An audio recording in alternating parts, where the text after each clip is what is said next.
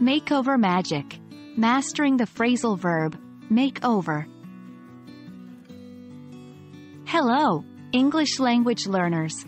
Today, we're going to dive into a fascinating part of English language learning, phrasal verbs.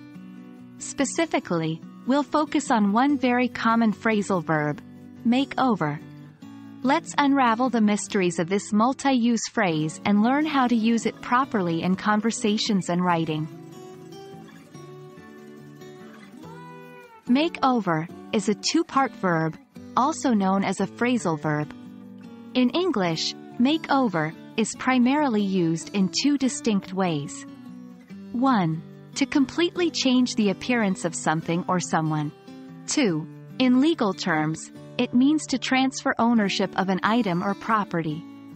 We will explore both uses, but our primary focus will be on the first usage as it is most common in everyday English.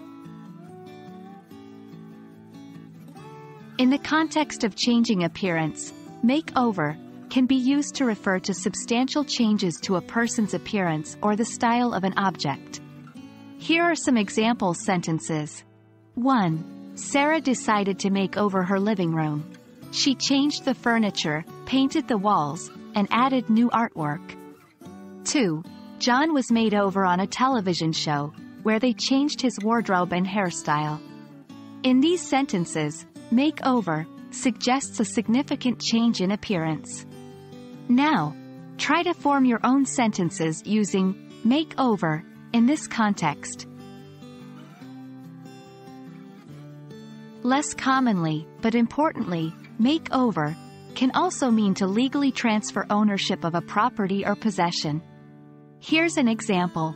1. After his mother's passing, the family home was made over to him.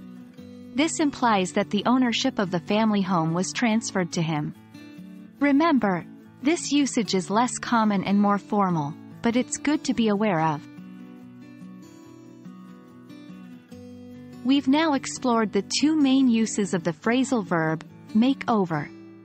Remember, mastering phrasal verbs is all about practice, so try to use make over in your conversations and writing. Thank you for joining me today, and I hope this lesson has made your understanding of the English language a little more complete. Happy learning!